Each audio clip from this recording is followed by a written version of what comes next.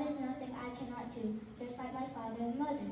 I have the right to vote and get an education. I can shop at any store I choose. For that I owe my appreciation, because now I have nothing to lose. One day I want to go to college and get a degree, which wouldn't have happened long ago. I am so happy that I am free, and that God has blessed me, just so you know. I'm proud of who I am. A Lumbee girl on a mission. Those who love me call me Cam, and I've got plenty of ambition. It's because of the sacrifice they made. I won't be dormant. I'm not afraid because I am important.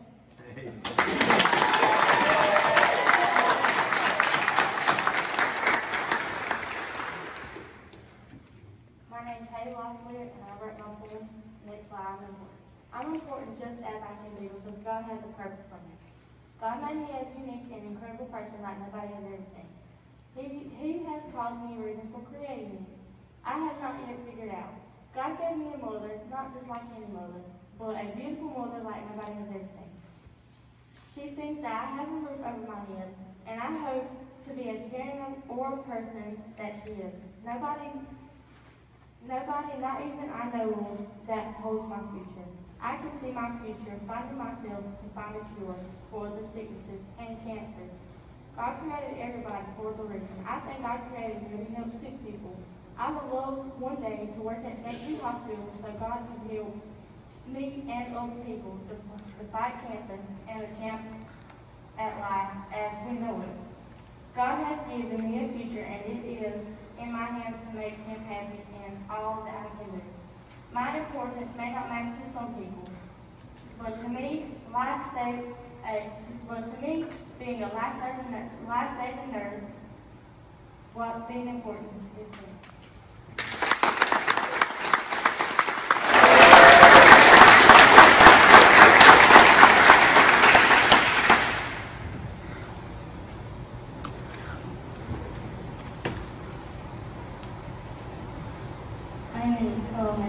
Skye Clay, I'm in 10th grade, and I'm 16 years old, and I go to Lumbee, Tennessee. Another woman, gone without a trace, moved out because of her.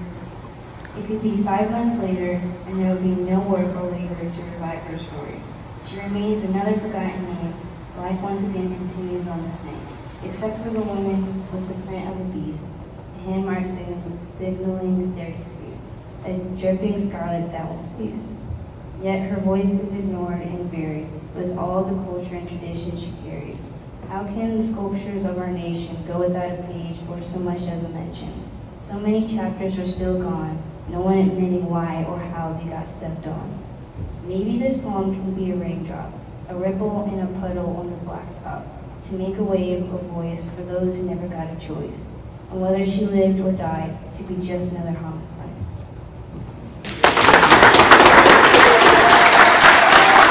This is my artwork, never forgotten, for missing and murdered Indigenous women. I want to show that standing together we are stronger.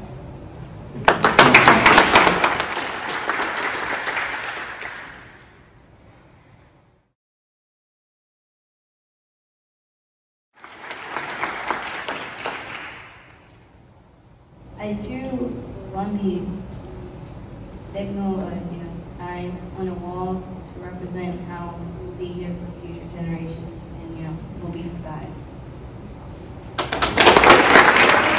Anileigh Rose Locklear.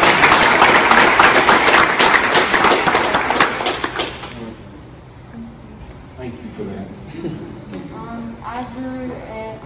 I drew a Native woman behind the ripped American flag to represent how, as time goes on, we're making our voices more heard and we're breaking down the barrier that hides and divides us.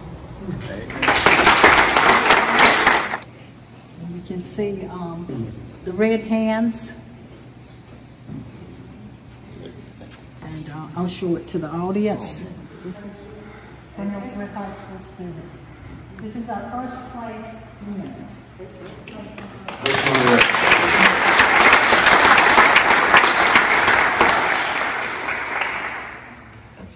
My name is Keely Renee Oxendine, and the title of my piece is Say My Name.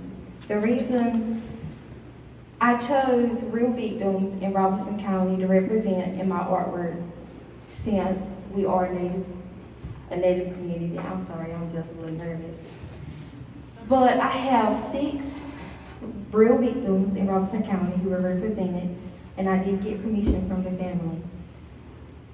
Marcy Blanks will be represented on the top left.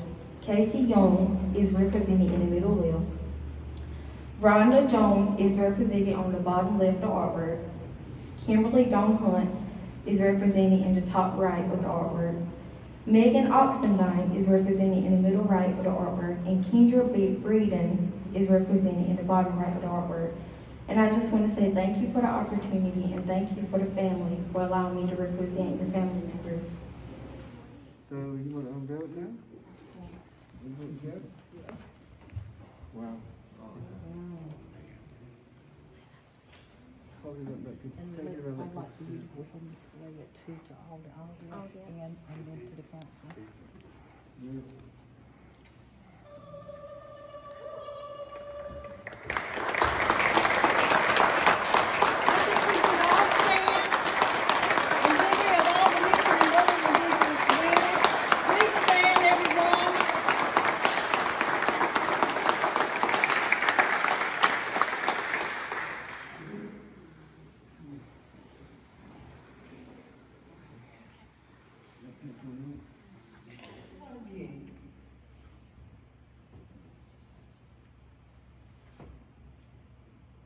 Sister.